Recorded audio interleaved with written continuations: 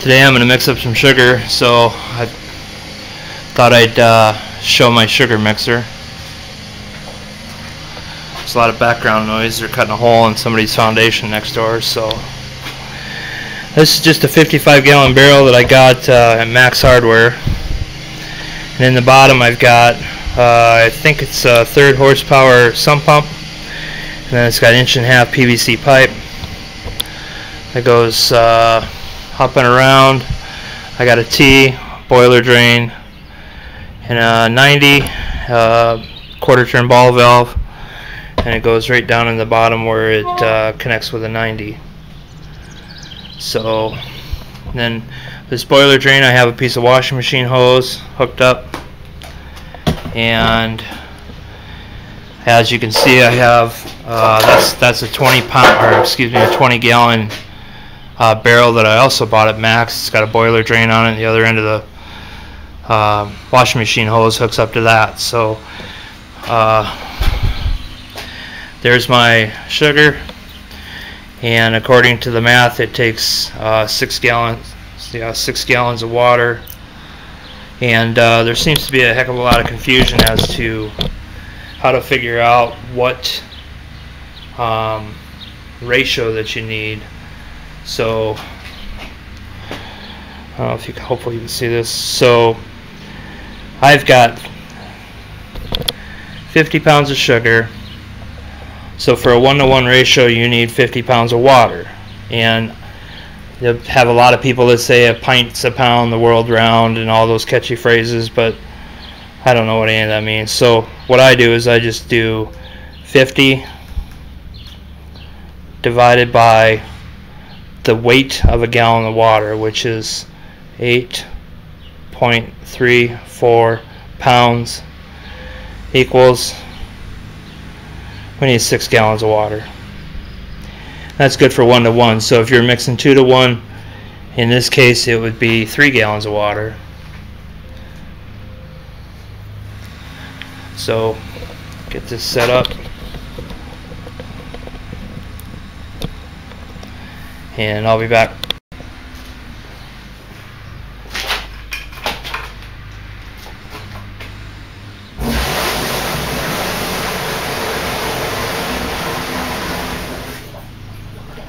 So in goes the first 5 gallons.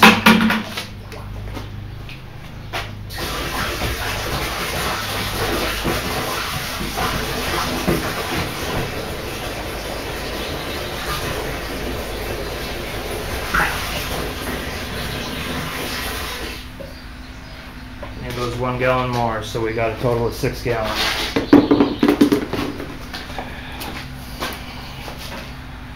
So now that we've got the water in there, we can plug it in.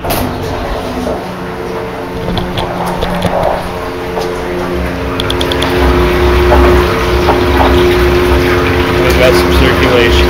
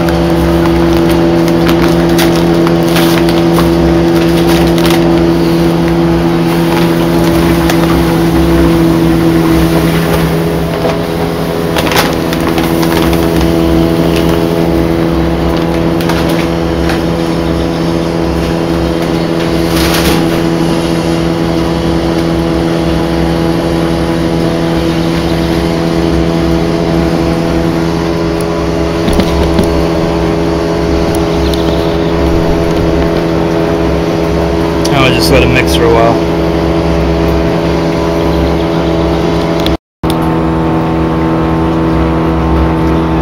Alright, so it's been mixing for about 5 minutes. Looks pretty good to me.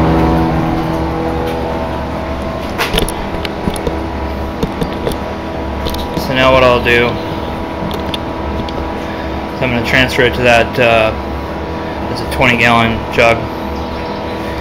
And what I need to do is I need to make sure this valve is open, obviously, and take the bung out so we can let the air out. Then over here, just choke this down a little bit. Open this boiler valve.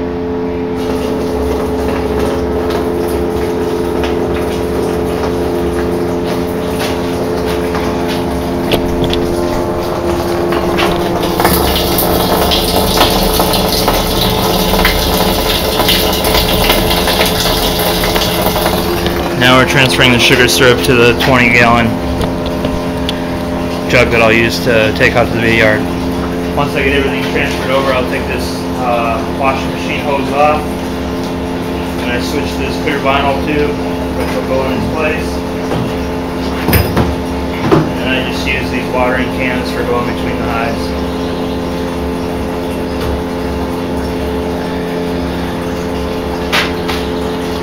I'm sure it's a lot easier than using a spoon and trying to get them blended together. So please like and subscribe. Thumbs up if you like it. Talk to you soon.